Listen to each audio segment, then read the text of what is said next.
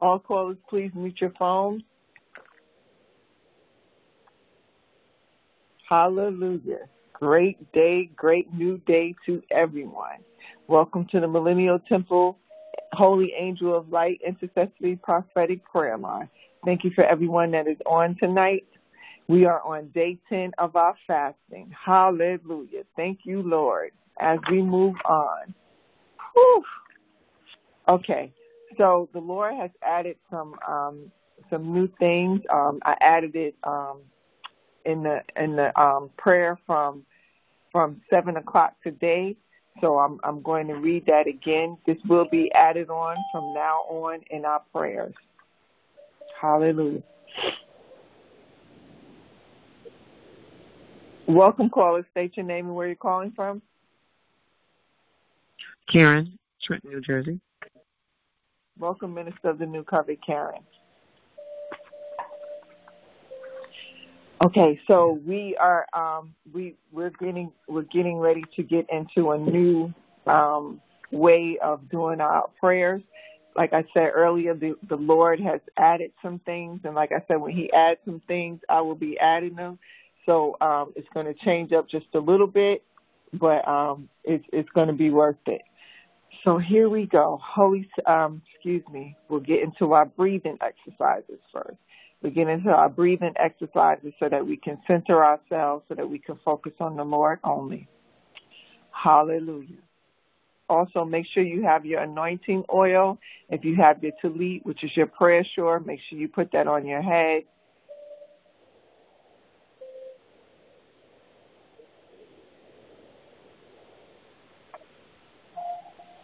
Hallelujah. And now we're going to take a deep breath in. And then we're going to blow it out slowly.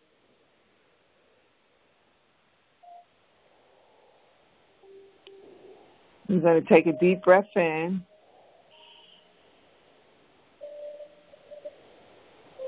And we're going to blow it out slowly.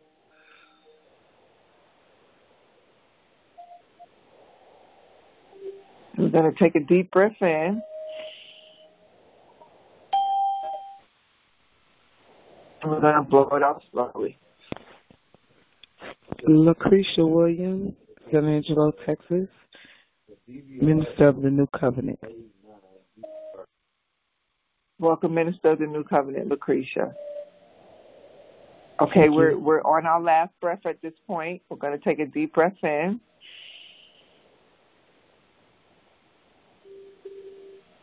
And this time when you blow it out, blow all negativity out, all doubt, all worry, all stress, anything that is not of the Lord.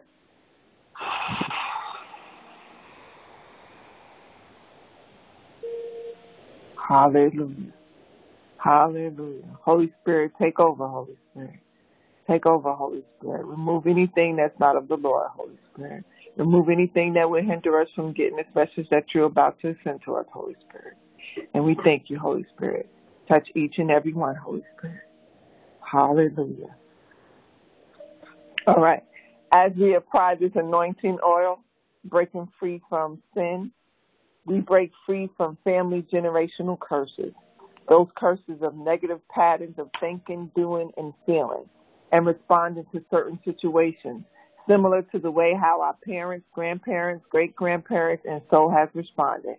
We break free from DNA physical curses and illnesses, negative thought patterns and physical ailments that yokes us. Hallelujah.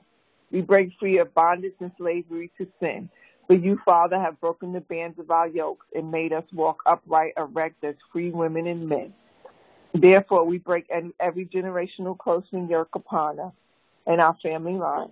We anoint our neck. We anoint our neck.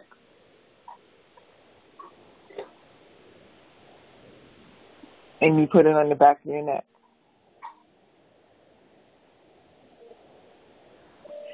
Our necks will grow fat and thick, gorged and sleek with faith in the Most High and His Son. We break any and all yokes. We rescind any invitation to evil we have given. We have found spiritual freedom in Yah alone.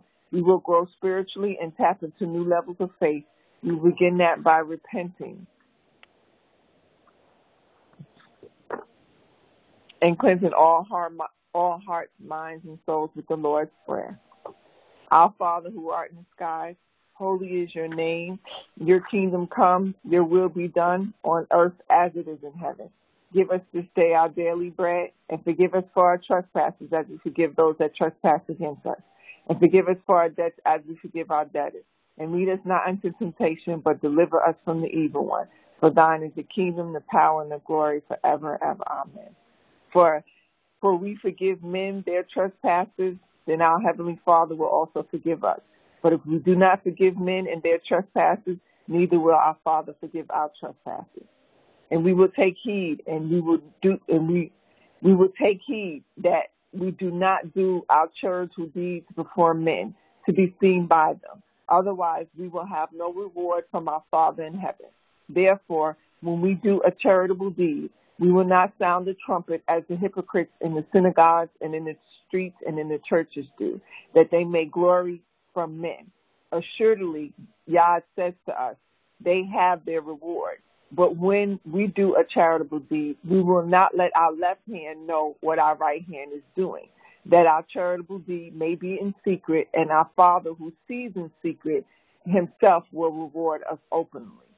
And when we pray, we shall not be like the hypocrites, for they love to pray standing in the synagogues and on the corners of the streets, that they may be seen by men.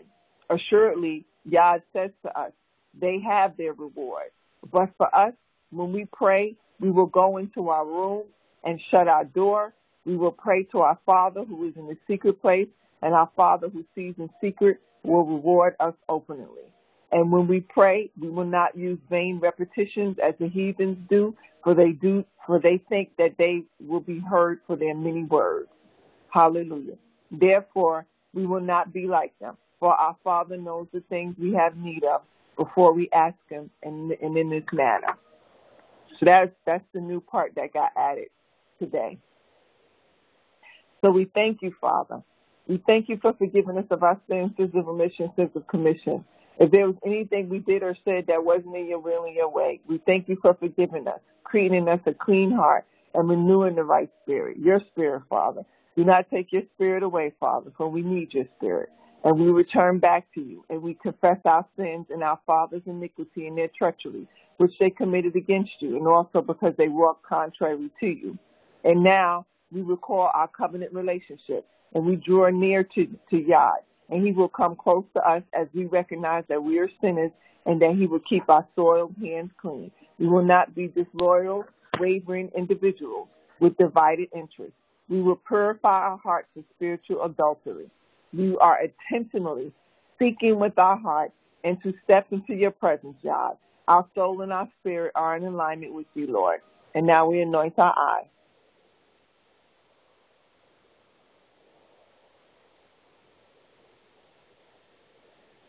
Holy Spirit, let us see through your eyes and not our own. Holy Spirit, guide us as our focus will remain on you, and we'll have a teachable heart. And now we come into agreement. For you, Lord, will instruct and teach us in the way we should go. You will guide and counsel us with your eye. And now we proclaim, Lord, your eye sees the path you have laid for us. We will have a teachable heart so that your instruction is imparted to us, guiding our steps today. And now we anoint our forehead.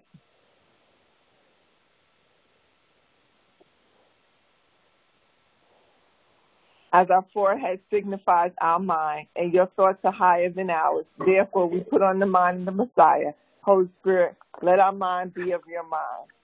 And now we agree, for who has known or understood the mind, the counsels, and purposes of the Lord, so as to guide and instruct him and give him knowledge.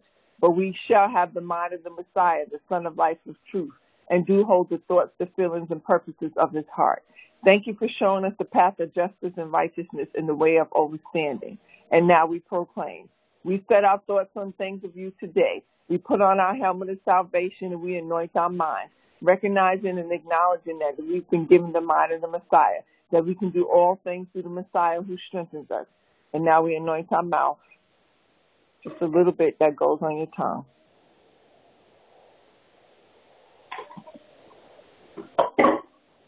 As the mouth signifies the word we speak and the seeds we sow, and we choose of our free will to sow seeds of life and not death. Holy Spirit, let us speak from your mouth and not our own. We come into agreement. Let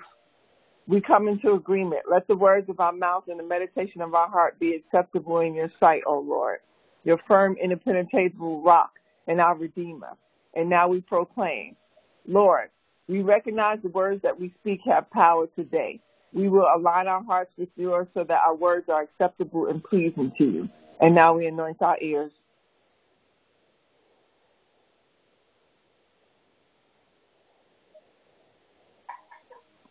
Holy Spirit, let us hear from your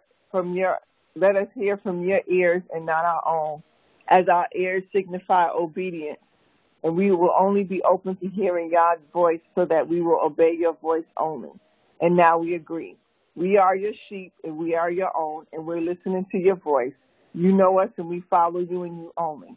And now we proclaim, Lord, we are your sheep and we can hear your voice and we will follow no other. And now we anoint our right thumb.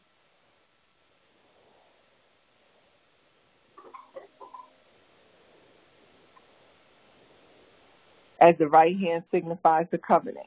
Hallelujah. And now we agree.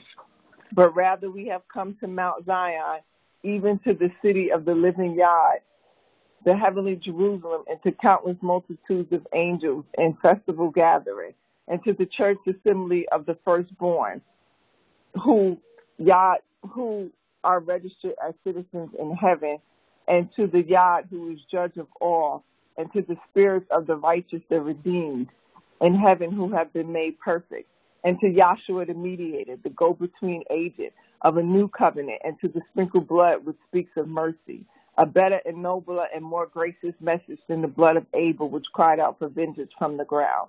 We now proclaim, Yahshua, your blood speaks on our behalf in the heavenly court, rendering a verdict in our favor. We agree with what the blood has spoken about the covenant promises that we have from you. And now we anoint our right toe.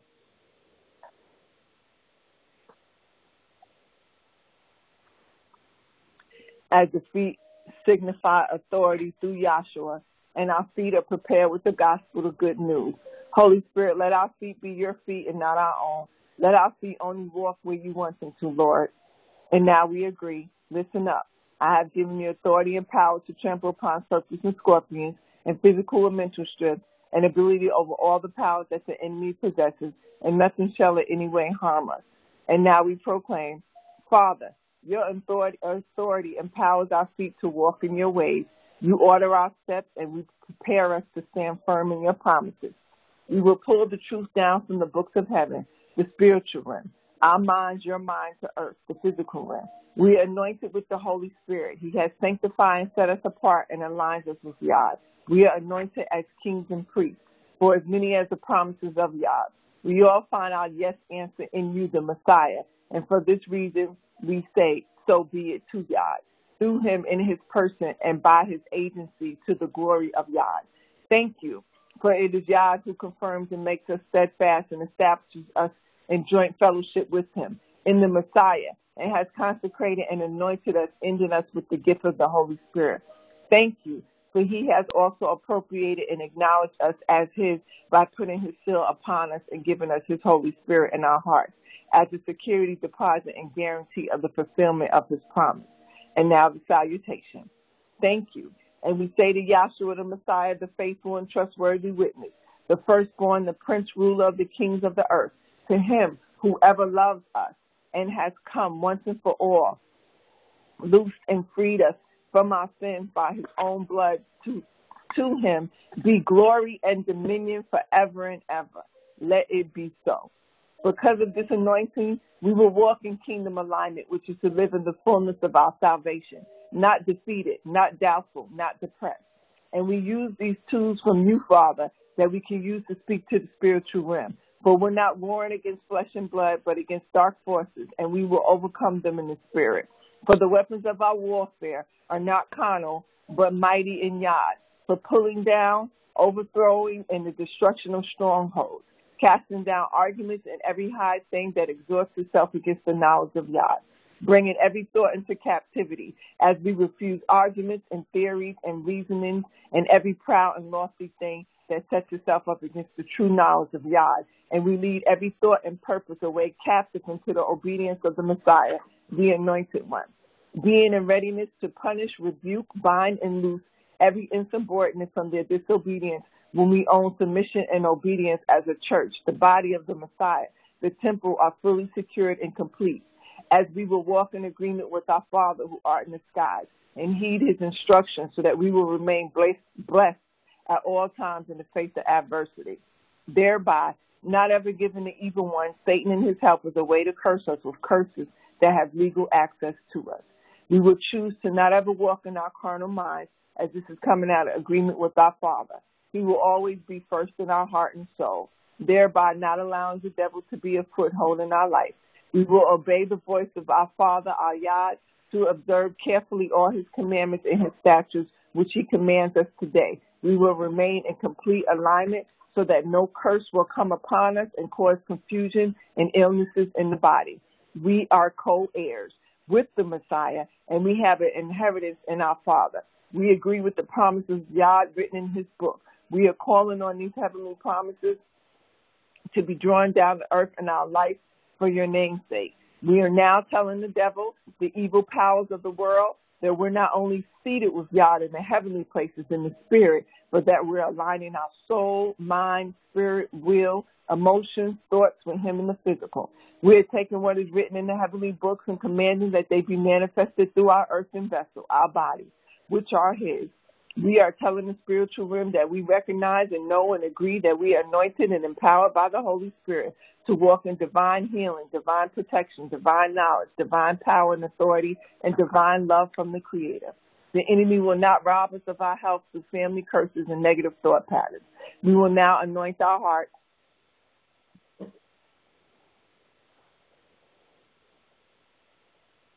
spiritually and physically to guard them, keeping our hearts in line with Yah's word about our health as we represent his divine glory and not overcome by depressive doubt. For as we think in our heart, so it shall be. We will keep our heart with all diligence. We will guard our heart, and above all, we guard it, for out of it flows the springs of life. We will not be tempted into negative thinking. We will take every thought captive and make it obedient to the Messiah. For we're in agreement with Yah's words and anointed, intentionally set apart for his purposes. We will diligently heed the voice of our Lord, our Yah, and do what is right in his sight, and give ear to commandments, and keep all his statutes. And he will put none of the diseases on us, which he has brought in the Egyptians through the 10 plagues of disobedience. For he is the Most High, our Father, who heals us. We shall call the elders of the church, and they will help us pray over those that are sick, anointing them in the oil in the name of the Most High. For protection, we will not forget Yah's goodness.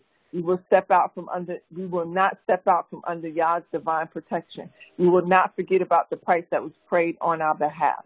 We will not forget how the Holy Spirit leads us through the valley of the shadow of death, protecting us from evil. For we have the Holy Spirit that has anointed us. For we have returned back to you, changed our views and purpose to accept the will of Yah in our inner self, and will not reject it, and will be baptized, every one of us, in the name of Yahshua the Messiah, for the forgiveness and the release from our sins, and we shall receive the gift of the Holy Spirit. We step into his presence and we seek him. We anoint our stomach.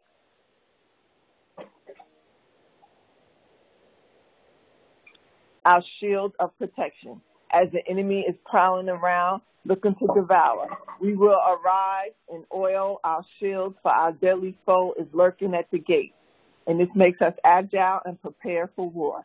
For we have the shield of faith, and we claim protection of Yah over our entire lives, letting the enemy know he has nothing on us because our faith is in the Messiah alone. We lift up over our covering the shield of saving faith, over all upon which he will quench all flaming missiles of the wicked one. We know that Yah is not keeping knowledge from us.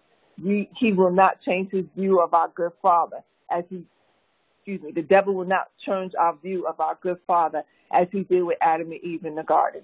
No doubt, no fear, no beguiling, no seducing, no cunningness, no corruption, no insecurity, no inferiority. Yet Yah's words will always remind us that he did not leave us as orphans, but instead gave us a helper, the Holy Spirit who anoints us, who is our comforter, our counselor, our helper, our intercessor, our advocate, our strengthener, our and standby that remains with us forever.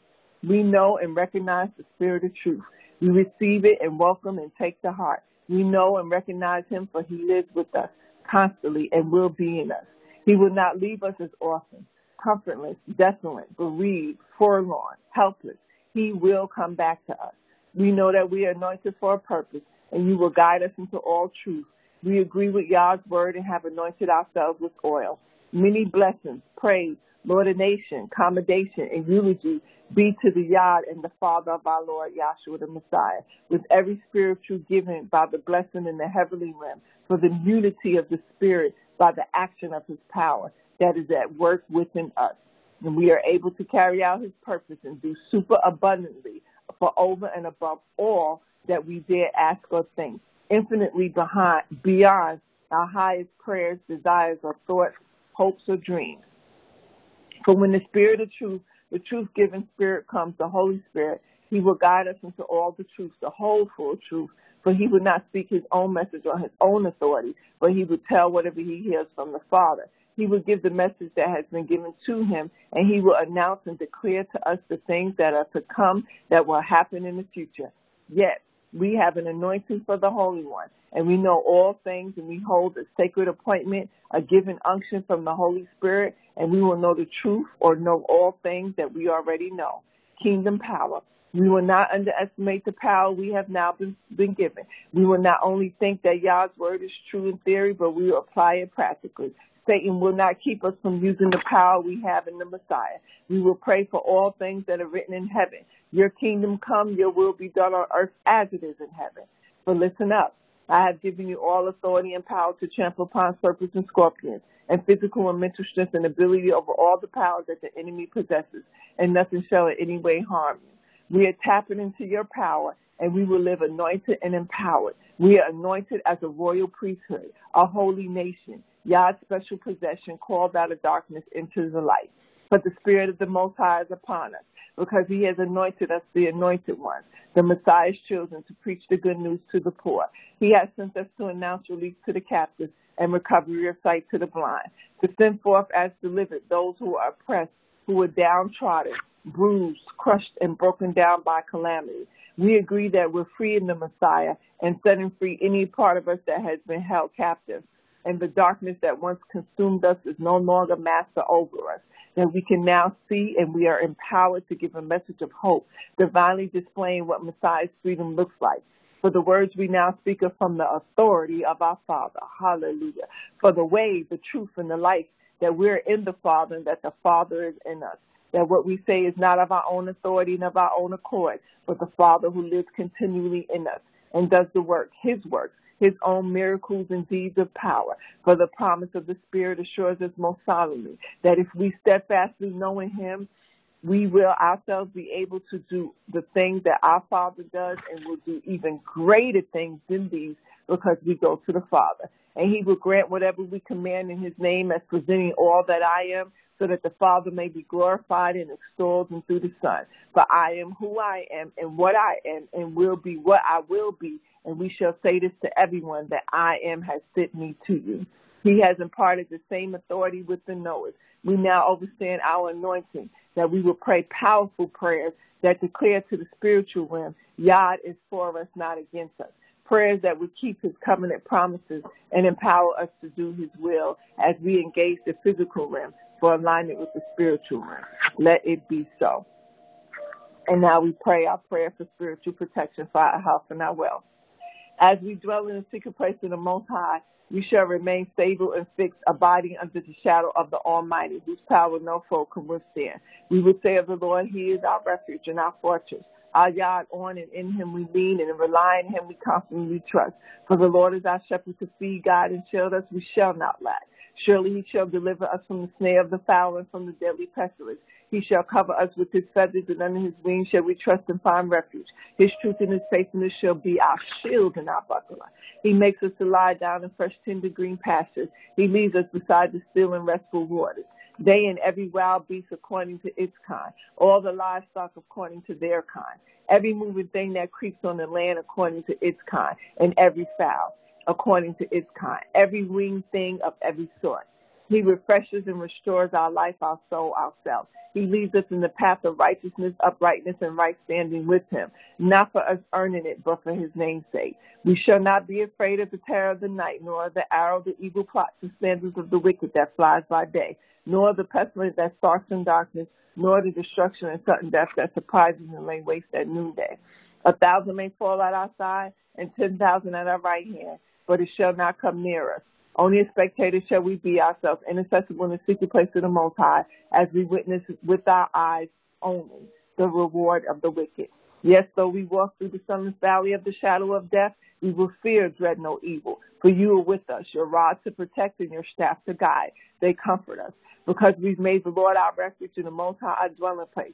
For he who dwells in the secret place of the Most High shall remain stable and fixed under the shadow of the Almighty, whose power no foe can withstand. Because we have set our love upon him, he will set us on high, because we know we overstand his name, El Yahuwah Elion Elion El. And we have a personal knowledge of his mercy, love, and kindness. Trust and relies on him, knowing he will never forsake us. No, never. There shall no evil before us, nor any plague or calamity come near our tent or our dwelling. For he will give his angels a special charge over us to accompany, defend, and preserve us in all our ways of obedience and service, and keep us in all of our ways. They shall bear us up on their hands, lest we dash our foot against the stone. For it is written, he would give his angels a special charge over us to guard and watch closely and carefully. And in their hand they will bear us up lest we strike our foot against the stone. For he would give his angels a special charge over us to preserve us in all our ways of obedience and service. They shall bear us up on their hands lest we dash our foot against the stone. Are not the angels or ministering spirit servants sent out in the service of El Yahuwah Elion Elion El for the assistance of those hard to inherit salvation? For you shall tread upon the lion and the adder, the young lion and serpent shall we trample underfoot. Listen up. I have given you authority and power to trample upon serpents and scorpions, and physical and mental strength and ability over all the power that the enemy possesses, and nothing shall in any way harm us. You prepare a table before us in the presence of our enemies. You anoint our head with oil. Our brimming cup runs over. Because we have set our love upon him, therefore will he deliver us. He will set us on high because we know and we overstand his name. We have a personal knowledge of his mercy, love, and kindness. We trust and rely on him, knowing he will never, ever forsake us. No, not ever. We shall call upon him, and he shall answer us. He shall be with us in trouble. He will deliver us and honor us with long life, where he satisfies us and show his salvation. We will diligently, earnestly hearken to the voice of the Lord our God, and will do what is right in his sight, and will listen to and obey his commandments, and keep all his statutes. And he will put none of the diseases upon us which he brought upon the Egyptians, for he is the Lord which heals us. Surely our only goodness and mercy and unfailing love shall follow us all the days of our life, and through the length of our days the house of the Lord and his presence shall be our dwelling place. In the holy name of Yahshua the Messiah, it is so. Let it be. Hallelujah. Hallelujah. Thank you, Holy Spirit. Thank you, Holy Spirit. We are now in the presence of the Holy Spirit. Hallelujah. Thank you, Holy Spirit. Thank you, Holy Spirit. Whew. We receive you, Holy Spirit. We submit to your authority. We submit to your authority, Holy Spirit. We submit to your authority, Holy Spirit. You are welcome here. We receive you, Holy Spirit. Hallelujah. Hallelujah. So, we're going to get into 10 life lessons to prosper. Hallelujah. Thank you, Father. 10 life lessons to prosper. So, 1, love is more than a feeling. It is a choice. Love is a choice. We choose to love the ones that we love. It's a choice. We choose love. We must always choose love. As our Father says, he wants us to love others as we would love ourselves. But again, it's a choice. 2, there is no shame in not knowing. We do not know everything. We do not know. But the Lord is revealing a lot to us. So we thank him for that. But there is no shame in not knowing. 3, healthy perspective with long-term grand view in focus. So we have to get our goals in perspective. It has to be a healthy perspective with the long-term grand view. What is the view, the vision that the Lord is giving to us? And I should have said this before, but the next time that we have prayer or we meet, make sure you have a notebook so you can write certain things down, because I'm going to be giving out homework a little bit. Okay, so your homework tonight is to go to the Lord and ask him, what is his vision? Say, Lord, show me your vision and make it plain. Lord, show me your vision and make it plain. And then write down what it is that he says to you. Okay, number 4, don't take anything for granted. You know, when we take things for granted, that's like saying that it's always going to be there.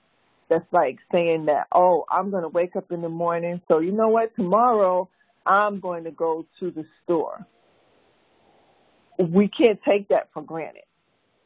We have to say, Lord, this is where we're at. And we should have been saying it from the beginning, but we didn't know. Again, there's no shame in not knowing. We have to now say, Lord, if it is your will, I am going to go to the store tomorrow. And that's giving him reverence. That is giving him the choice to choose, because it is his rightful way. And we shouldn't take it for granted that we're going to wake up the next day. 5, it's not all about you. It's not all about you. It is not all about I. When we pray we, us, our. We say they. We don't just say I, because it's not all about us. And this is where things come into place, because we think about what I want to do, what I this, what I that. But we can't. We have to, again, ask the Lord, what is it that you want me to do? These are the kind of questions that we ask the Lord. Things that we want, we command. But we ask the Lord skillful, godly questions. Lord, what is it that you want me to do? Lord, what is it that I should do? Lord, how do you want me to do this?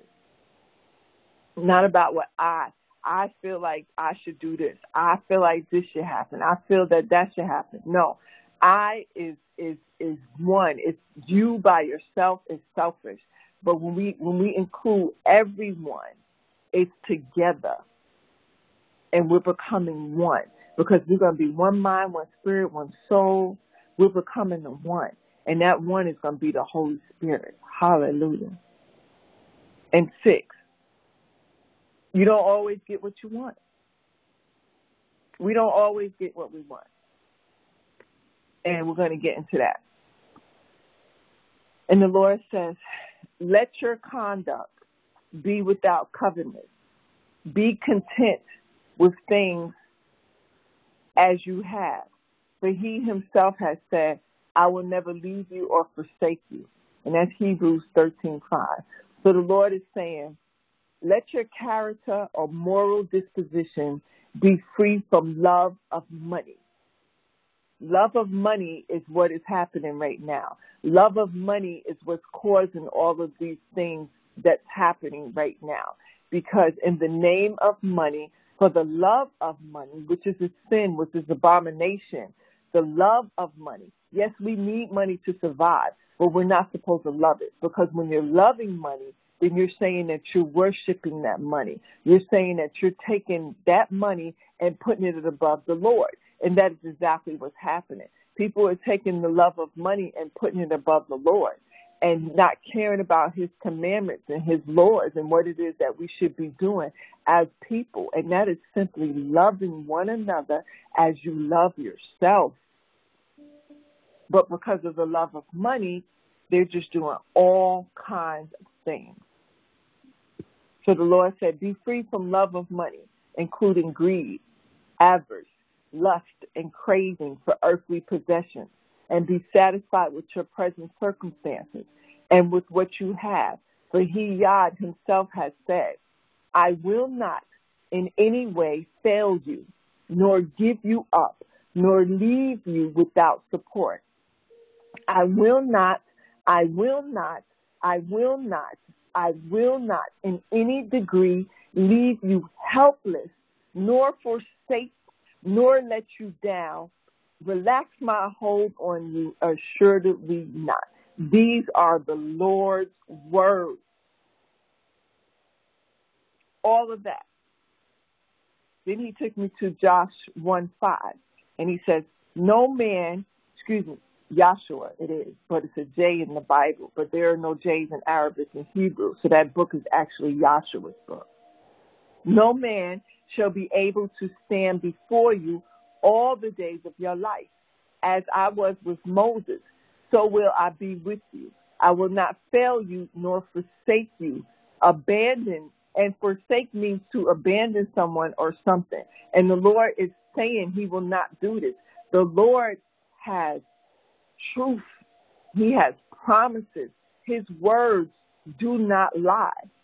So if we can take this right here, if we can take this, I will not in any way fail you, nor give you up, nor leave you without support. I will not in any degree leave you helpless, nor forsake you, nor let you down, or relax my hold on you. Assuredly I not.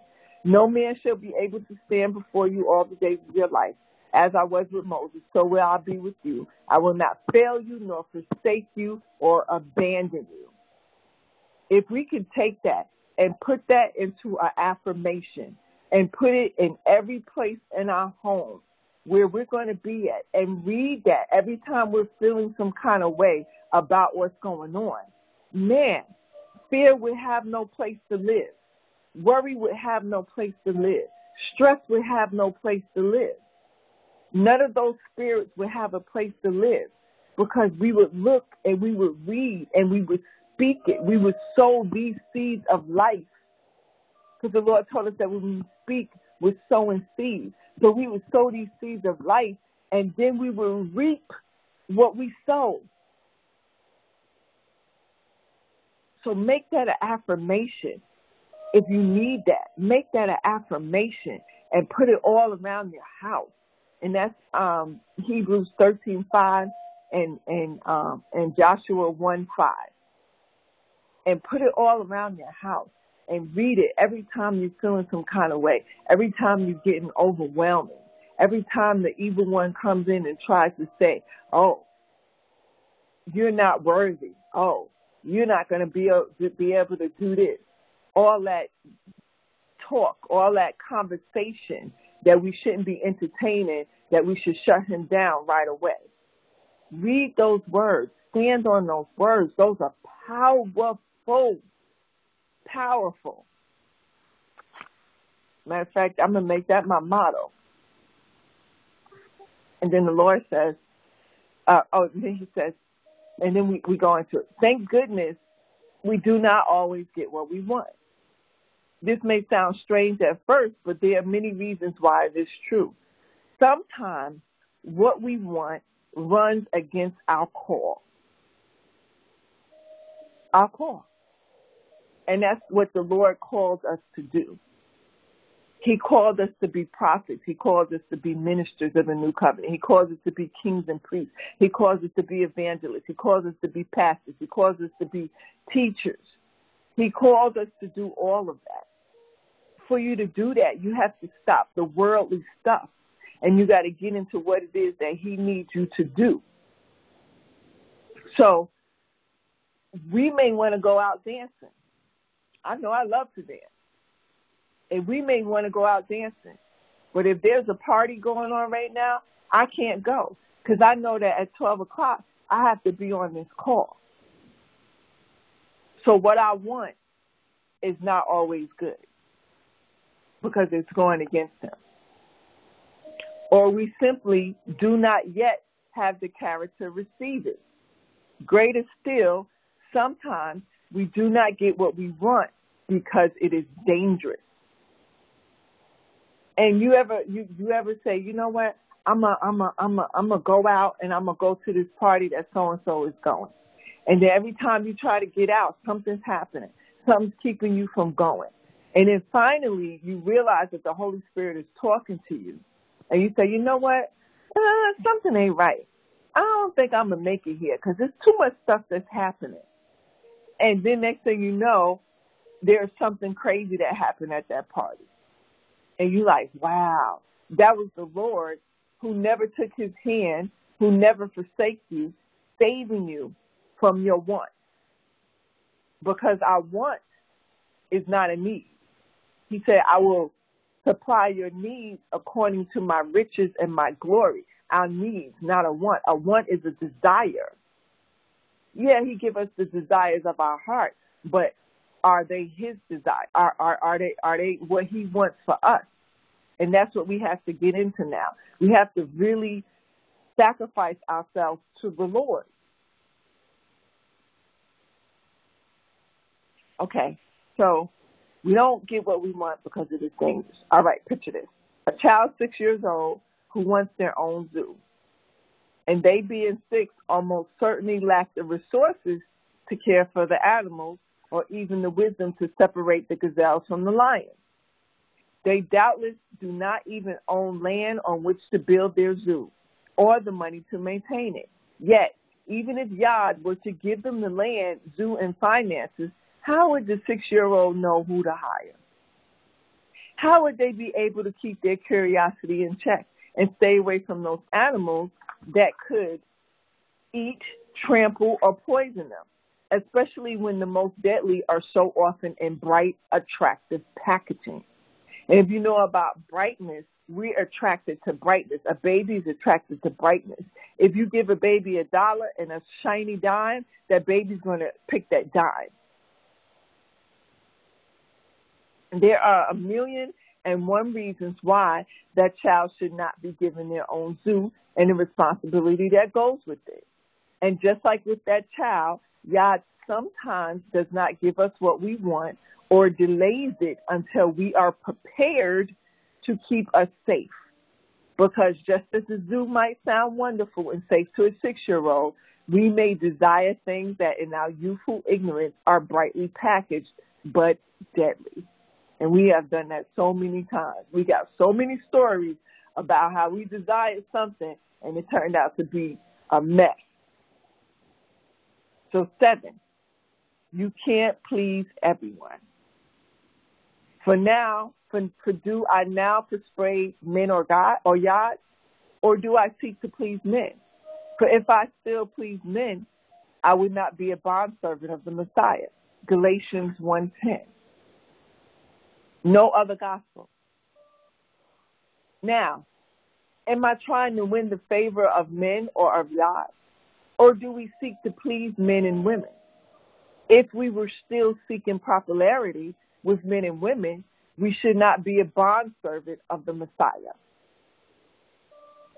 So we can't seek to please the world and seek to please the Lord as well. It's not going to happen. This is where I was saying choices here. Yeah, we got a big choice to make. Well, my choice is already made. With the chip, I ain't getting it. But we got choices to make right now. Am I going to do what I need to do for the Lord, or am I going to please this person right here?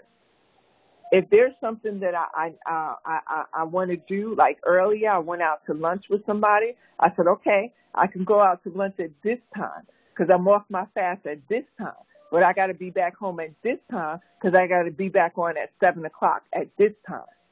So I had to tell them. I could not say, well, you know what? If they wanted to go somewhere to please them, it's like, oh, yeah, I can go. No, that's shirking my responsibility. I can't do that. So now we have to choose what we're going to do. Now, yes, there are things, there are work, there are stuff like that we have to do. Yes, But other things that we don't have to do, you got to make the choice now. Because actually what we're going through right now is a test. The Lord is testing us right now. The highway of the upright is to depart from evil. He who keeps his way preserves his soul. And that's Proverbs 16:17. The highway of the upright turns aside from evil. He who guards his way preserves his life. We have to guard our way. We can't be on willy-nilly anymore. We've been called. He called us. And now we got to answer the phone. And now once we answer the phone, we got to give the response. And we got to carry on through. It is easy for us to become people pleasers. Most of us, since our youth, have had at least one person we wanted to please, to make proud, be it a relative, a teacher, a friend, a boss. It feels good to have someone we respect and admire pleased with us, but it can also become a vice. Is that not true? Don't we lose ourselves when we get with somebody that we love and we want to please them?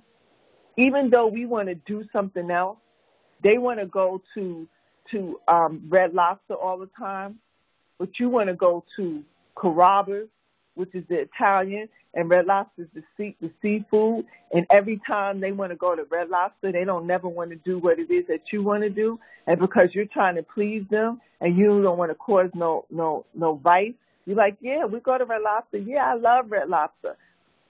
All in the interim, you're feeling some kind of way and you're starting to lose yourself because you're not identifying with what it is that you like to do.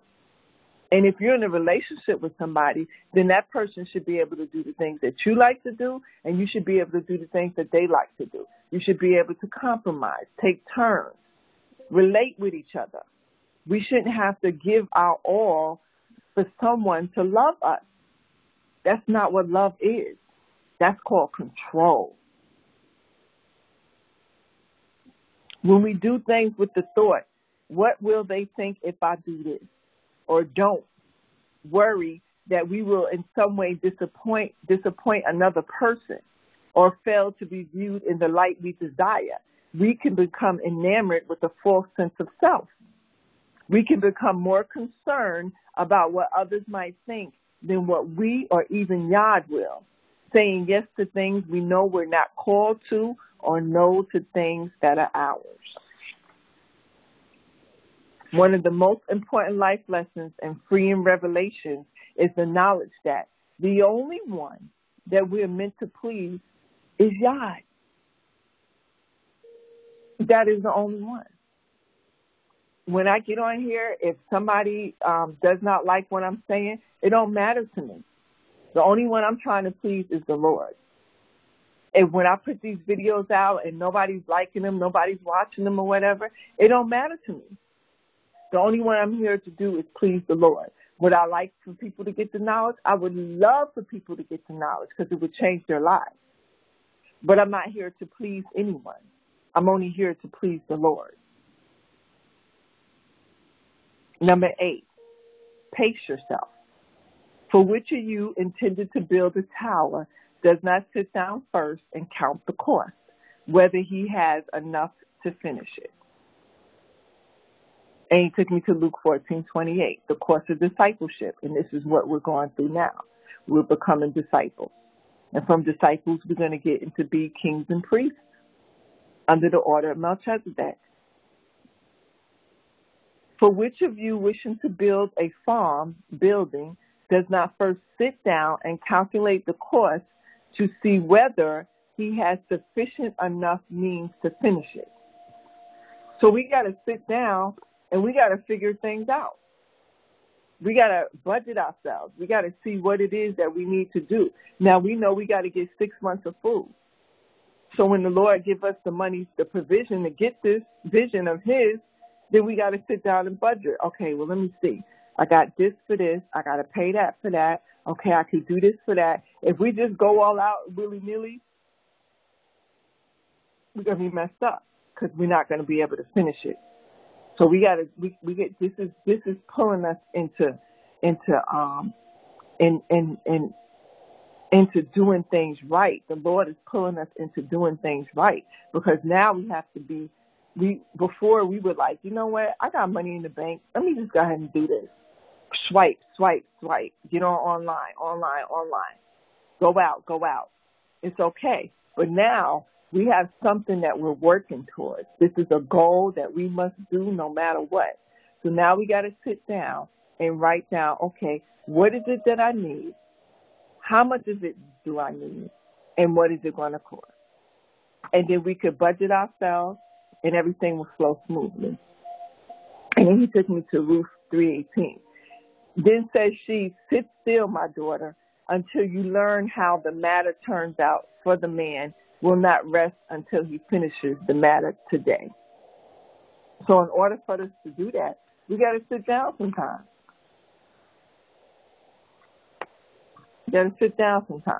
So he says, in this day and age when economies, reputations, etc., can be made or destroyed in seconds, where we can travel from one country to another in hours, minutes in some cases, it is easy to overdo. Each of us wear a million hats, from family to business, and sometimes our expectations are too great. Not because we're meant to aim low or not work toward goals with diligence, because sometimes we get overexcited. We know that everything has to be done by such and such time, and never think to consult the Yah on if it is achievable or if it is his goal for us. Like I was saying earlier, we got to ask him everything, y'all. We can't just be making decisions on our own anymore. We're in the realm now where we have to literally go to him and ask him, what should I do, Holy Spirit? What should I do? And how should I do it?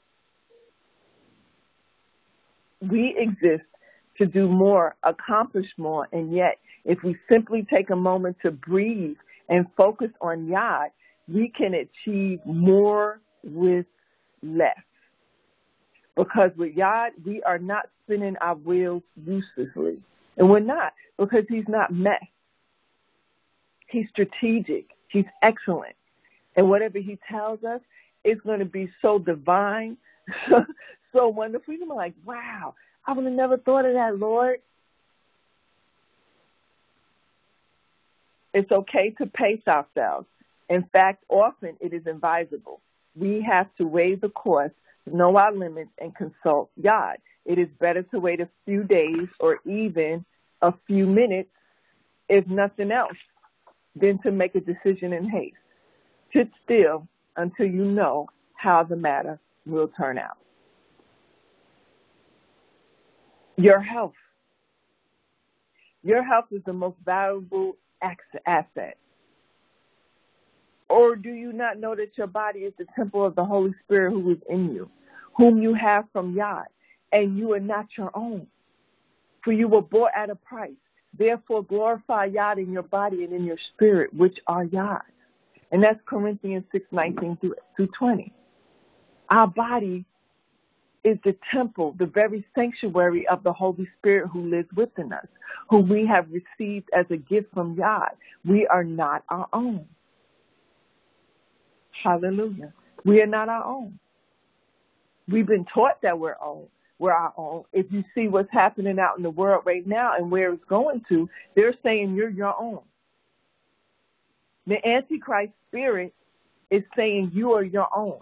Do what it is that you want to do, how you want to do it. You don't want to worship him? You ain't got to worship him. You want to worship the devil? Worship the devil. You don't want to be a man?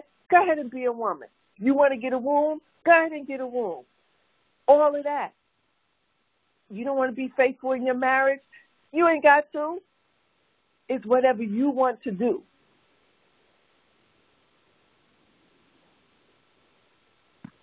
And nobody is saying, wait a minute, I don't have a right to do this. It's about freedom, liberation, this and that. Earlier I spoke about Black Lives Matter, about what it really means, what their whose lives they're affirming. Right on their website. Been there for as long as they've been there. But we didn't take the time to go look. And we put on a Black Lives shirt. We put on a Black Lives hat. We went crazy, don't we? When it comes to black, we go crazy.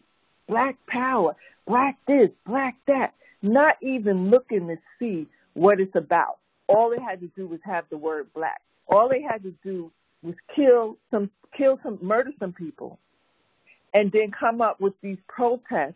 Oh, we got to do this, we got to do that, and then say, oh, Black Lives Matter, and then paint it right in the street. Driving over it, it's on the walls, it's on on buildings, it's written up, it's everywhere.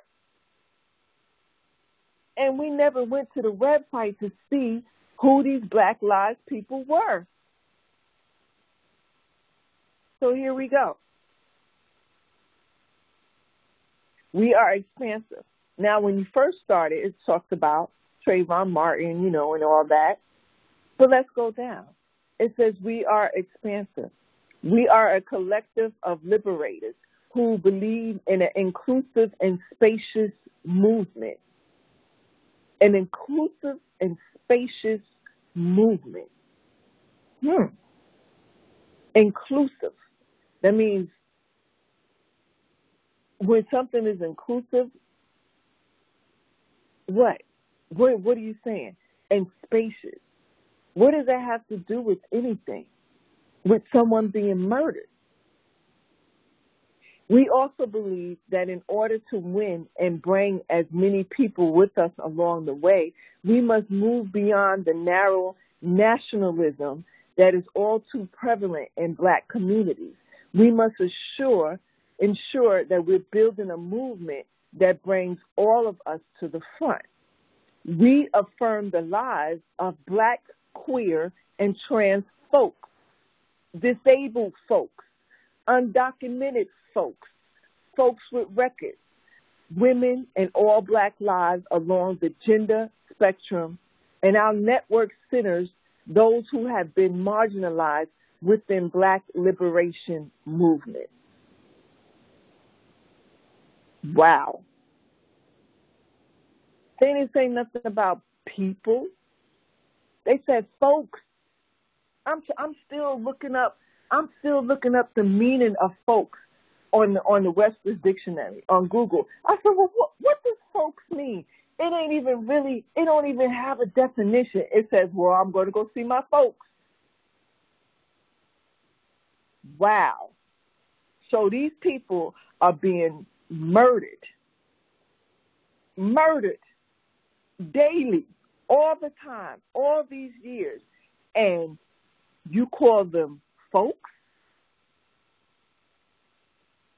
And the very ones that you put up there first is black, queer, and trans folks, and disabled folks, and undocumented folks, and folks with records, and women and all. What does that have to do with anything?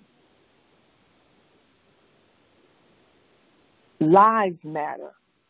And we can't keep taking stuff and grabbing onto it because somebody else is doing it or because it sounds good. We, in this day and time, have to diligently do our research. Diligently. And then they even have, once you go ahead and you become a member, it goes even deeper. They say they want to remove the patriotic from the family. The father. They want to remove the father from the family. They want to create a whole new family life. Why? Why would you want to remove the father from the family when the Lord said the father was needed, when the Lord said the father was the head? Well, because if you are, and I'm not saying if that's your preference, that's your preference. But if you're a trans folk, if you're in any of those things, queer, if you're any in those things, then you want to be able to have children, and you don't want to have the title of a father there. You just want to be somebody that has children. because you're not having children the normal way, the right way. And you remove the father, then guess what? Who is going to be there? Who's going to protect the family? Because guess what? A man and a woman married is the full armor of the Lord. I'm feeling like we back in slavery again, because that's what the Masters did. Back then, everybody was married, and they ripped them apart. They ripped the families apart. They ripped the man away from the wife. They ripped the man away from the kids. They ripped them apart. And here it is right here. This very movement is looking to do the same thing again. And doing it. And doing it. Deep. Deep. And then here it is, Gates, and I posted the video on my thing. I don't know how long it's going to be up there. He got a YouTube channel. You see how many followers he got? And he set up there and he said, will saving lives have something to do with overpopulation? What kind of question is that? What does that matter? You should be saving everyone's lives, whether or not it's overpopulated or not. And who said that it was overpopulated? Who came up with this population stuff? Because the Lord said, be fruitful and multiply and subdue the earth. And be fruitful and multiply is to have children. When Noah and them landed after the flood, he said, replenish the earth. That's the children. So where did this population thing come in at? Eugenics. That's what he's into. Look him up. Look and see what he's up into. Look up eugenics. EUGENICS. Look at how far back it goes. Look at their core values and what it is that they think. He's not the only one. Fauci is in it. They all in it. And we look at these people and take what they say as being concrete. Oh, the numbers is going up. Oh, Lord, oh, no, what we going to do? Da, da, da. Oh, I'm scared. I missed that. I'm wearing my mask. I'm wearing my gloves. I'm hand sanitizing every 55 minutes. I'm cleaning up my house. I'm sanitizing my groceries. Oh, no, I can't hug you. No, that's fish bump. Let's do this. Let's do that. Wow. And they were removing the very thing that the Lord said we're supposed to do, loving each every one of us. And people are dying from a lack of love. If we sit there in front of that television where they tell lies visually and take every word that they say and just run with it. Even women and men of the Lord are scared. That went to church every Sunday, that went to church every Wednesday, that was on this committee and that committee. It's coming down to who you going to know. Are you going to know them and their lives, or are you going to know the Lord and his truth? We don't sit here every night and go and read all those prayers. We don't anoint ourselves for no reason, and we don't read that spiritual prayer of protection of our health and our welfare for no reason. We do it because we're wielding spiritual weapons, spiritual swords that are cutting down everything that the evil one is trying to do, because we are praying and warring in the spirit where it starts from. If we start warring in the physical, it is already here. And so when we war, we're warring before it even comes. We are pulling down those strongholds with the words. And they're not our words, they're the Lord's words. He wrote these words.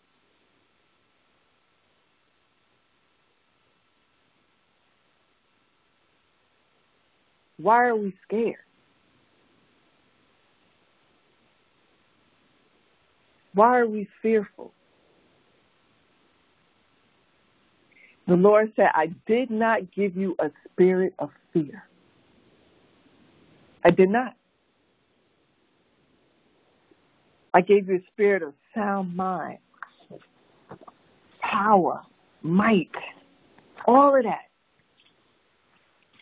But the one thing we keep saying is fear. I'm going to look up that scripture real quick. And I know we're going over a little. Just bear with me, y'all. The Holy Spirit is speaking.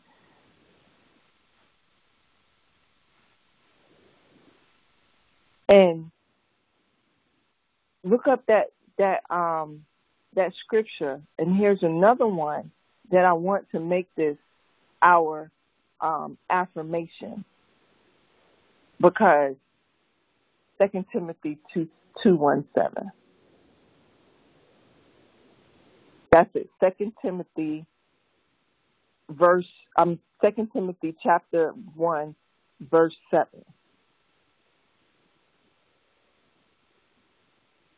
And of course, they got all these different versions. But basically, the Lord is saying, I did not give you a spirit of fear, but of power, love, and self-control, but of a sound mind. That's what he gave us. So if the Lord's saying, I did not give you a spirit of fear, the Lord is saying this, then why do we keep picking up that spirit of fear? And this is something we got to ask ourselves. We got to ask ourselves, why do we keep picking up something that the Lord said he did not give me? I'm not going to pick up something that the Lord said he did not give me. I'm going to say, wait a minute. The Lord said he didn't give me this. What am I doing in this fear? I'm not supposed to be in this place. Let me get out of this place. We got to put on the garment of praise. We got to put on the garment of praise and just praise him. When we do that, it lifts the heaviness off of us. When we praise him, it lifts the heaviness off of us. Because when we're praising, we are celebrating him. We're thanking him. We're joyful in him. And these are the things that we got to do, y'all. Again, I don't force nobody to do anything, and the Lord's not going to force anybody to do anything. He's not going to do it.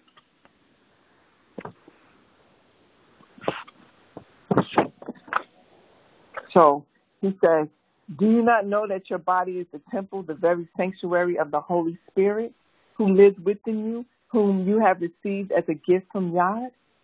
We are not our own. We were bought with a price, purchased with a preciousness, and paid for, made his own. So then honor him and bring glory to him in your body.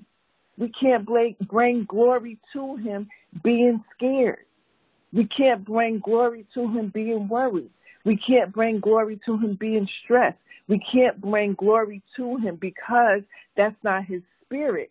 So if we are operating in anything other than his spirit, then we are allowing the devil to live through us and not the Lord. We have to allow the Lord to live through us because he lives in us. So what we're doing is every time we get into that wrong spirit, we are actually accepting a foreign substance in our bodies. Woo! A disease that's trespassing.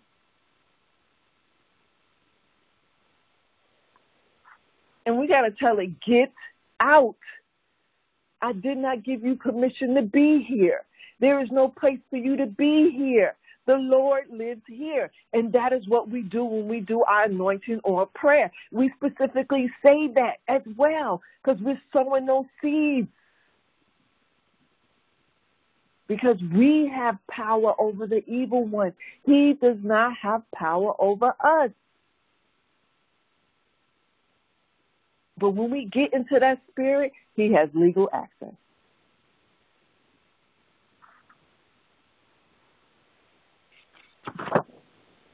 Legal access. I'm going to finish 9 and then we're going to be done. So one of the most important life lessons is understanding that without health, it is almost impossible to do all Yah has called us to do. Yet, many have led others to Yah while themselves lay sick in the hospital. Many have done great things despite physical pain and illnesses. Yet, our bodies act as Yah's temples. We are meant to be an example of Yah's love and goodness.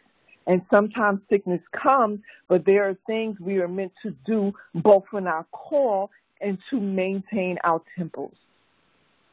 Eating healthy when possible, making good choices such as exercising, making time to sleep, etc., are things we do to maintain our physical temples. When we are healthy, we can think clearly, we can make decisions, we can keep focused, and so much more. Further, if Yah has called us to be his light in, say, a bank, and we are always sick, unable to sit or stand for any length of time, and having to take sick leave, then we cannot answer our call. Which is why the devil attacks us. But once we know, we can speak to it and say, get out of here. You don't belong here. Recognize it right away. Get out of here. You don't belong here. Before I came down, I wasn't feeling good. I was shaking. I said, the devil is a liar. You're not stopping me from getting on tonight. You're not going to stop me from the 14 days of revival that I have to do. You're not going to stop me. I'm still going to do it. We cannot be that light in the darkness because those in the darkness fail to see Yah's light in you because of our absence or our sickness. Money can be made again. Health, once depleted, can often only be restored by Yah. So it's very, very important that our bodies are made to bring him glory. But he lives inside of us. And we have to remember that. And we have to keep our bodies healthy as much as we can. And this is why the Lord calls us to fast as well. Because we want to eat all kinds of stuff that we're not supposed to be eating. But the Lord is saying, hey, I'm calling you to do this. And because I'm calling you to do this, I need you to get your body in shape. Because you're going to need energy in order to do this, because when we're evangelizing to people, when we're ministering to people, they are pulling from us. That's why we're often drained after we finish helping someone, because they're pulling the energy from us. So if we're not fully charged up with the right power source, then we're not going to be able to do the Lord's work. So we have to make sure that we're doing the Lord's work over what it is that we want. So the Lord said, don't eat no sweets, don't drink no strong drinks, don't have no sex, don't eat no meat. Then guess what, y'all? That's what we need to do. Ain't no ifs, ands, or buts about it. Now, again, you have a choice. You can do it or you cannot do it. That's up to you. But I'm going to do what the Lord needs me to do. And I pray that we all do it because it's very important. It's very important for us to come together for the Lord. Because let me tell you something. Them demons and that evil one and his children, they come together. They work together. They do all kinds of vile, disgusting things that he tells them to do. To eat, drink blood, all kinds of stuff. And they don't complain. And they don't say, I can't do this, I won't do this. None of that. They are there. And they take shifts. That's how many of them it is. They take shifts so that they can make sure that somebody is on call at all times. We need to be able to do the same thing. So let's end. There are both angelic and demonic forces that are actively working around us. There is evil that is fought in spiritual warfare. We must pray for El Yahuwah, Elio's will to be done on earth as it is in heaven. For the gates of hell will not prevail against the work that El Yahuwah, El has purposed for us to accomplish, as it is his will that is being done in our lives. Thus let his will be done and none of our own. For he knows the work he has for us, the purpose of good and not to harm us, but to prosper us. Hallelujah. All glory to El Yahuwah and Yahshua in the highest heaven. On earth, peace among men and women who he is well pleased of, men and women of the goodwill of his favor. We put on the whole armor of El Yahuwah, El. For we're not wrestling with flesh and blood, contending only with physical opponents, but against despotism, against the powers, against the master spiritual of the world rulers of this present darkness, against the spirit forces of wickedness, the heavenly supernatural spirit. Therefore, let your will be done, El Yahuwah, El. Your kingdom on earth as it is in heaven. For those that look behind are not fit to be in the kingdom of God. Keep us looking forward and moving forward. Let us not live the life of the flesh, but let us live the life of the Holy Spirit. Let the Holy Spirit of Yah dwell within us, direct us, to control us.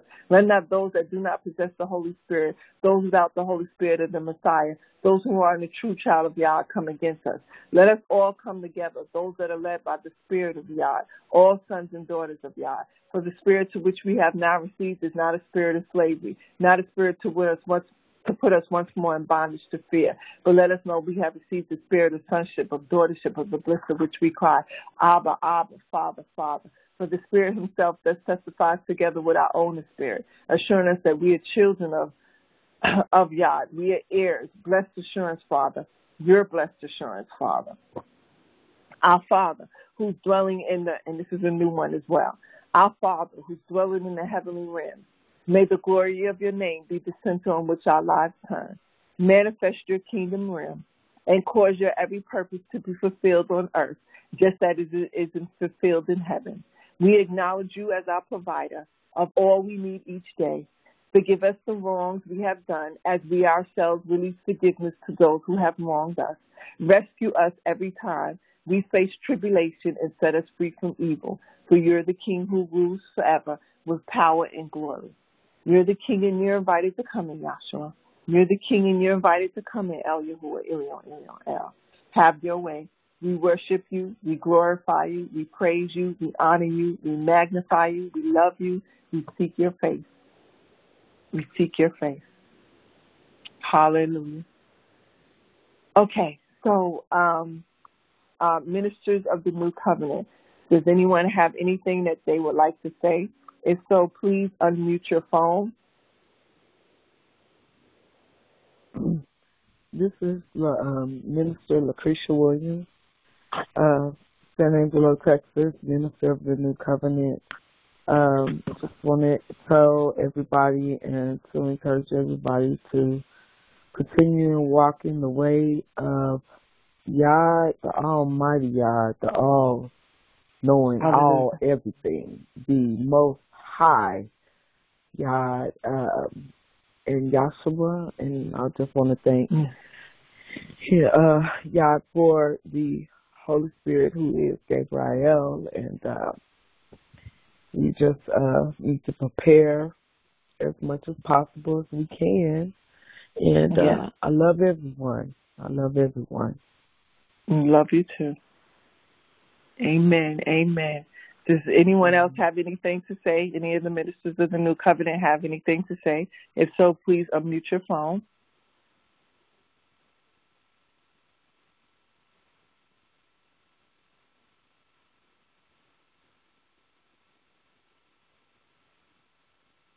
Okay. All right. We're going to end. Thank you again, everyone, for coming on. Thank you for hanging with me for that time. The Holy Spirit was speaking. I had to get the message out. We'll continue with 10 tomorrow. I'll wait. I won't do it at 7. I'll wait till 12, since most people are getting on at 12. So I'll wait till 12 to finish the number 10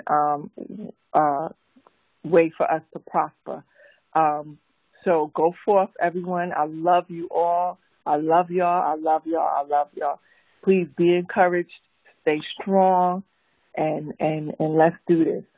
Go forth in divine love, divine truth and knowledge, divine health, divine protection, divine power, divine anointing. I love y'all. Have a great night.